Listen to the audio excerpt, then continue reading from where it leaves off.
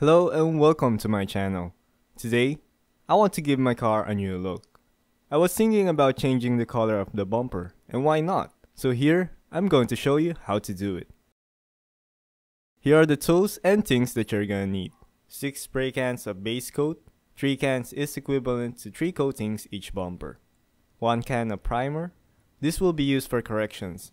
If you want to paint the whole bumper with a primer, then buy 2 cans to suffice. 2 cans of clear coat. I will only apply 1 coat each bumper. Several sheets of sandpaper for corrections and preparations. Body filler, hardener, and a spreader.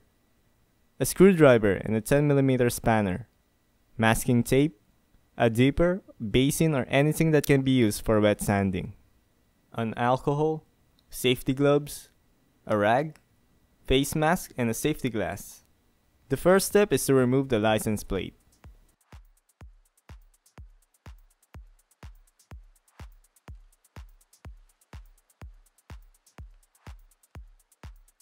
Remove any sticker from the bumper.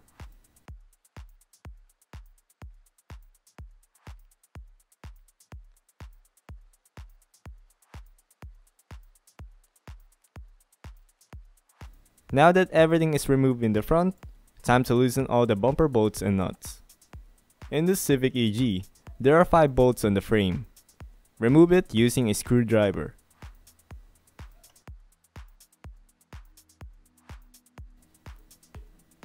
Underneath, there are 2 bolts to remove. Use a 10mm spanner to loosen those 2 bolts. Inside the fender liner, there is 1 bolt.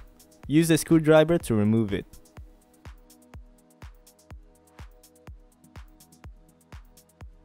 Don't forget to loosen the other side too. Then gently pull the bumper. Time to remove the rear bumper. There will be 5 bolts on the frame and you will use a screwdriver.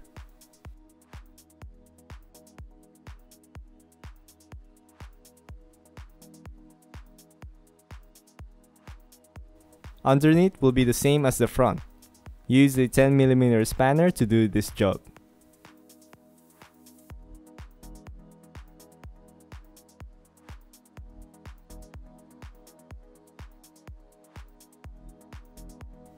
Don't forget the bolt under the arches. The rear consists of 9 bolts to remove. If your car is equipped with a mudguard, it would be a pain in the ass to remove. It consists of 11 bolts, and that 2 bolts added is hard to access, as shown in the video. If your car is lowered, then you will have to remove the tires or remove the mudguard before the bumper. The mudguard is held by 2 screws on the bumper, 1 bolt on the chassis. The mudguards will be cleaned before reinstallation. Make sure to remove the 4 small retainers, 2 retainers each side.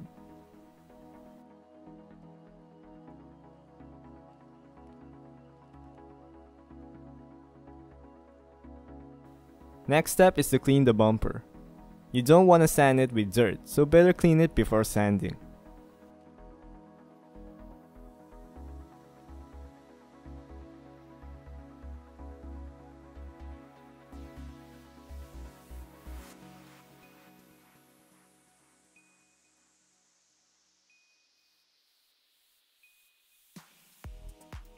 Let the bumper dry off. You can wipe it off to hasten the process. Here is a closer view of the scratches. Before sanding, make sure to wear a face mask to prevent yourself from inhaling dust. Then grab a 280 sandpaper to clear off deep scratches.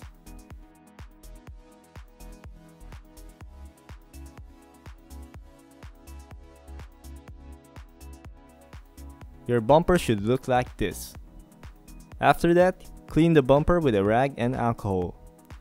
Mark those dents and deep scratches using a pencil pen.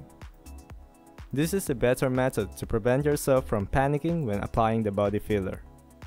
Body filler will dry off fast, so it is important that you know where to put the filler before it dries off. Now put some filler onto the spreader. Grab a hardener and put a small amount only. The more hardener you put, the faster it dries. Mix it by pressing the spreader. The mixture should become color pink. If the mixture is pale pink, then it would dry off a bit longer.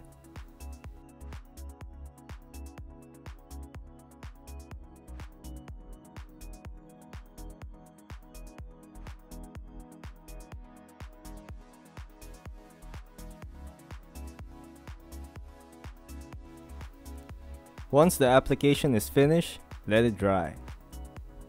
Switch to the front bumper and start sanding. Grab a 100 grit sandpaper for deep scratches under the bumper. Sand it until smooth.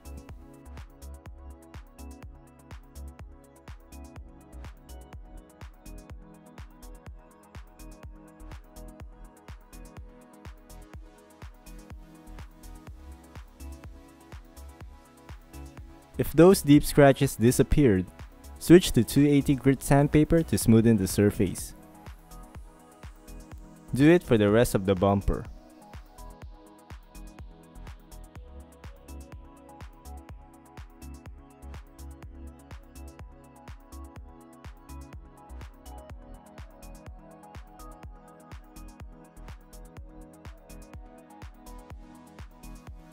The front bumper has a lot of corrections to be made. While sanding, I discovered that this bumper was painted black, and the original color was red. This is due to the replacement of the dealership way back several years ago. Mark those spots that needs correction. Don't forget to clean the area before applying body filler.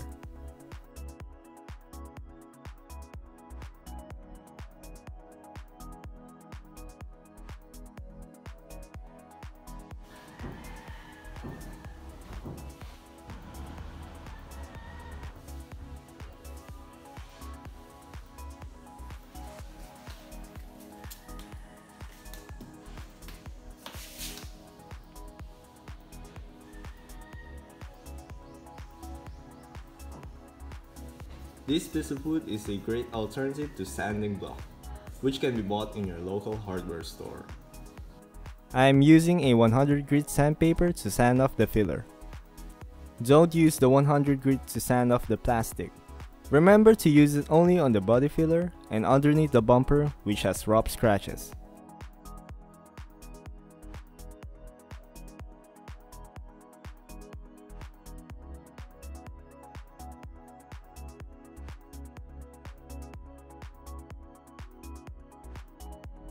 The front bumper is done with 100 grit. Next is the rear bumper. One thing to remind you, when you start to feel the surface is about to become flat, stop sanding and switch to 280 grit to smoothen the surface of the bumper. After sanding, I added some body filler on both bumpers to match the desired shape. If you will do this, just repeat the process of sanding. It is a good idea to clean the bumper before sanding. This will prevent you from sanding the dirt particles on the surface of the bumper. When you're finished with 280 grit, switch to 320 to smoothen the bumper.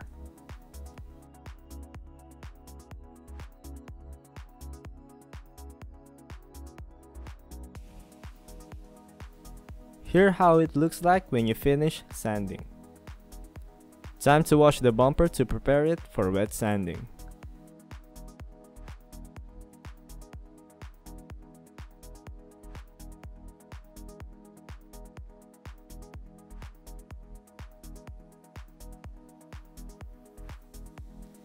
So here I have a dipper filled with water and soap. A 600 grit sandpaper will be used to wet sand the bumper. Start wet sanding.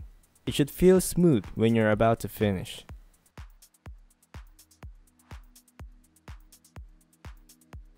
Now that the front bumper is done, time to clean it and let it dry.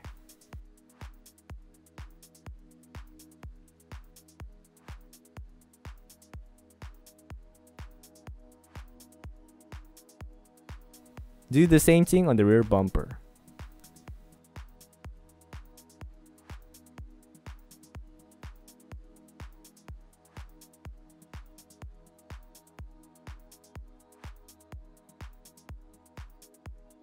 While waiting for both bumpers to dry, grab your primer and shake it for 1 minute. Then hold it upside down and spray a bit. This method ensures that the nozzle is clean and ready to paint. Since I only have one primer, I will focus on certain spots with rough surface. For the first coat, you can spray it a bit thicker than usual. Primer is used to fill scratches and imperfections. After the first coating, you will sand it off anyways.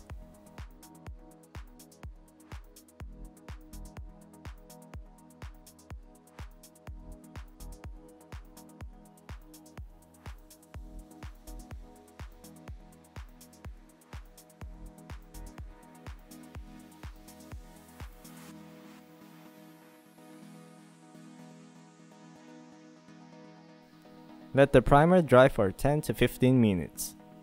Then grab a 1200 grit sandpaper.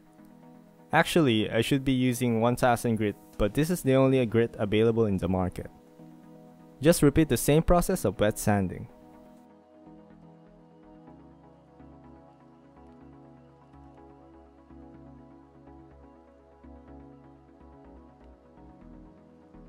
This is how it looks like when you're finished. Wash the bumper and let it dry. Do the same thing for the other bumper. Another tip, when you apply too much primer, you can use an 800 grit sandpaper to level the surface faster. Here's a closer look on the bumper. Those small dents need to be filled, and that is why you need a primer in painting a bumper. After you use the 800 grit, switch to a higher grit like 1000 or 1200. Repeat all the process. If those imperfections are still there, apply some primer and do it all over again.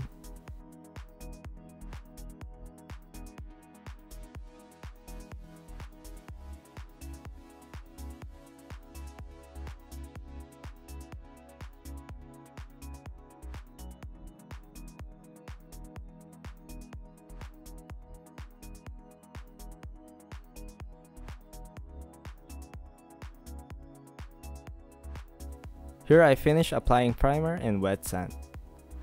Next is to clean. Use a microfiber and soap to clean the bumper thoroughly. Just take your time in cleaning since this is the preparation for painting the bumper. After that, make sure that the bumper is completely dry. Here's how the bumper looks like after cleaning. This concludes the first part of how to paint your bumper. In the next video, I will show you how to paint the bumper and the result of the finished product. So stay tuned. As always, thank you for watching and God bless.